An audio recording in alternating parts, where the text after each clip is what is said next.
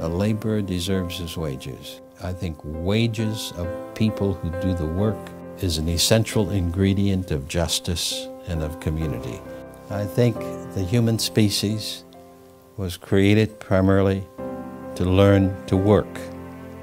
Physical work, intellectual work, artistic work, community work, social work. We have to work as human beings because it feeds our dignity.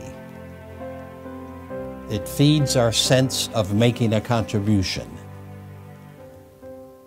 It feeds our sense of taking care of ourselves. And so all work has dignity to it, is what Martin King said. All labor has dignity.